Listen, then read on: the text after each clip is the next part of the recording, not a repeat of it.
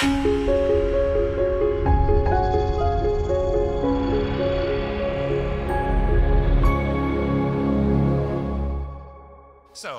I'm going to speak very quickly. I apologize. My name is Chad Fowler. I work on something called Wunderlist. Any Wunderlist users by chance? Very cool. So, I'm working right now on Wunderlist 3, which will be released, I think, last March. Yes, that's a joke. It's not done yet, but it's almost done. I have it on my phone. I'll show it to you if you want to see it. It's really good. We're building a whole new infrastructure. We're doing kind of a big rewrite. When I went to work at Wunderlist, some of my friends asked me, why are you going to work on a to-do list? Isn't that just like the hello world of applications at this point? And it is. If you Google for build a to-do list application or any sort of variation of that phrase, you're going to find so many different examples of how to do it. It is kind of the thing that everybody understands the best, right? Very easy. You start out and you think, well, this is just like, there's a list and there are tasks in it, and that's it. You can check them off. You can put them in an order, probably. Simple, right? Yes, it's very simple if you stop there. The reason that building a to-do list is hard, and the reason that it's worth listening to me talk about it, I hope, are three major things. Sync, meaning you have to actually synchronize changes between probably a server and definitely some device or multiple devices. Scale. We have millions of users that are active daily and monthly. So when you just have a to-do list, it's one thing on your computer. When you have to have one that synchronizes and works for millions of active users, then it's a completely different matter. And then finally, a requirement that we have that we're putting into Wunderlist 3 is that changes appear in real time across all devices for shared lists. So in the case of Wunderlist, we have the need to synchronize at high scale, real time, with multiple clients and multiple users, potentially each with multiple clients. Those users also share with each other. So we have little universes of data that we have to deal with. What we have effectively built, as I say in the title of this talk, is a high-volume, multi-master, cross-platform distributed database system that runs on mobile devices, web browsers, and client desktop operating systems natively.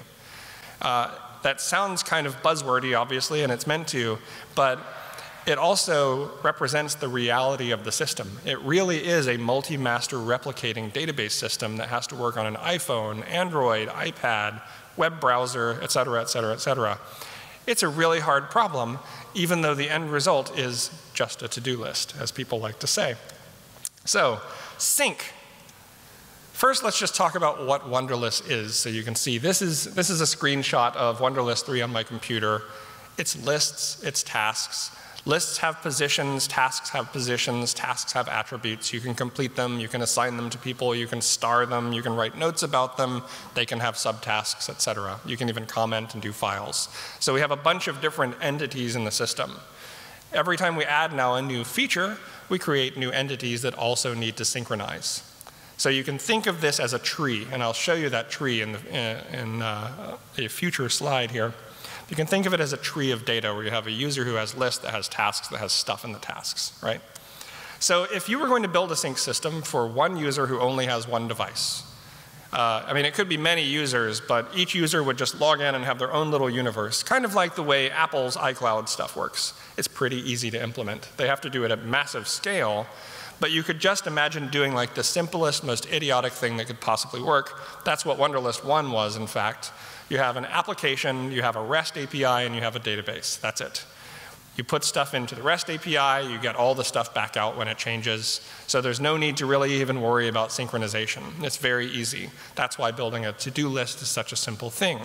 I create all my tasks, I push them to the server. Whenever I log back in, I get all the tasks and lists from the server, and I'm set. Kind of works until you start sharing. So even when you're sharing with one user having multiple devices, it turns into a pain. For one, probably the data gets a little harder to deal with. Second, you may end up having changes that conflict between the two devices. So that's when it starts getting a little bit more difficult. So the first thing, like, you have too much data. How do you deal with just getting the parts that have changed? Well, the naive, typical approach that you would go for first is probably some kind of timestamp, right?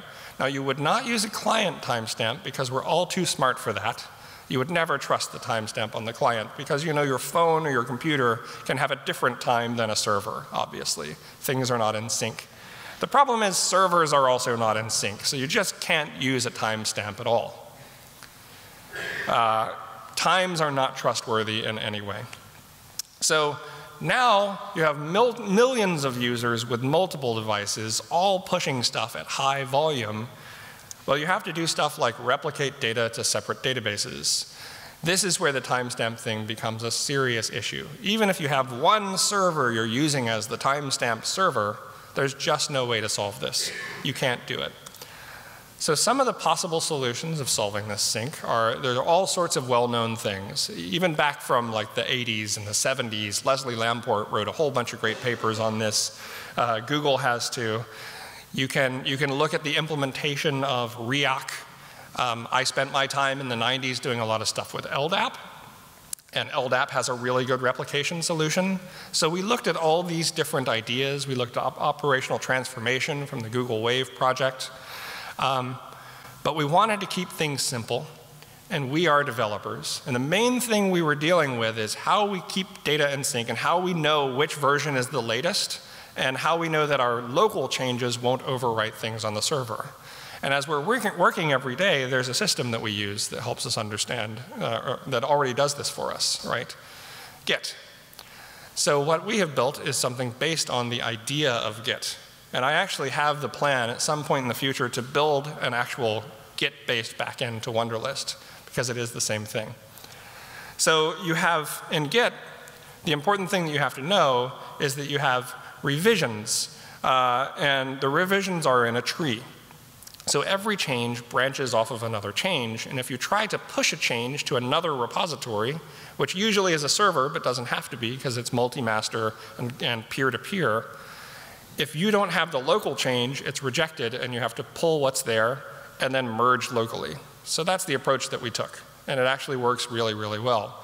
Now we did it in a way that required us to create those version numbers in across multiple different servers. So we're using atomic updates in SQL, and I'll show you how that works in a moment. The second problem is scale. Wunderlist 2, polling. We had millions of hungry clients just polling via REST.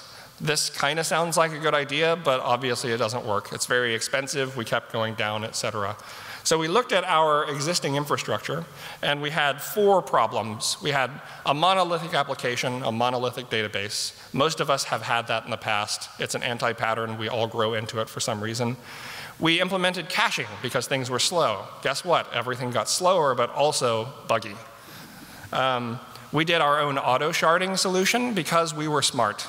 But auto-sharding is a really bad idea, just like automated failover and multi-master replication usually is. And basically everything we tried to do that was smart was wrong, and actually made us slower and less available. So our mantra now is keep things simple, and not just simple, but stupid. We like to use the word stupid or the word dumb to describe the things we do, and we celebrate that. Just make your client dumb, make your server dumb, make every piece of code dumb that you can. And then take that dumb thing that every single human being on the team could understand and optimize it when it's slow, only when it's slow. Solve only simple problems, because we're building just a to-do list. Come on, it's got to be simple, right? So if you find yourself solving a difficult problem, make it a simple problem. Defer the hard part till the next step. It's just like TDD. I don't know if you've experienced this yourselves, but when you do TDD right, every single step is easy, and you just keep pushing the complexity away. Finally, you get to the end, there's nothing left. So that's the way we've solved this performance issue with Wunderlist. Small is simple. So another mantra is everything must be small. Tiny applications, tiny services, microservices, tiny data where possible. The microservices wrap the data. And then tiny traffic where we can get it. So one step to doing this tiny traffic thing, the light went off. What does it mean? 3 minutes, okay. It's not flashing at me though. Is to keep all of our changes small. So we did 2 things. One is we implemented a push model for all of our data. And the other is we actually visualized our data as a tree. And it's kind of like the way Russian doll caching works, if you've heard of that. But if you think of the data as a tree, you have a root, you have a user has lists, the lists have tasks, the tasks have subtasks, etc. If a subtask changes, it can notify its parent task, which can notify its parent list, which can notify its user, etc. So whenever you need to see, do I have anything new, all you have to do is say, has anything changed in the universe? And for that, we hit this thing called root, which is a tiny, because tiny is good, Haskell application, which outperforms anything else that we have. And most of the time, the answer is no, because people are mostly reading and not writing. The next step and the final step to making our scale small is real-time push. And so this is what our architecture looks like. And I won't go into too much detail.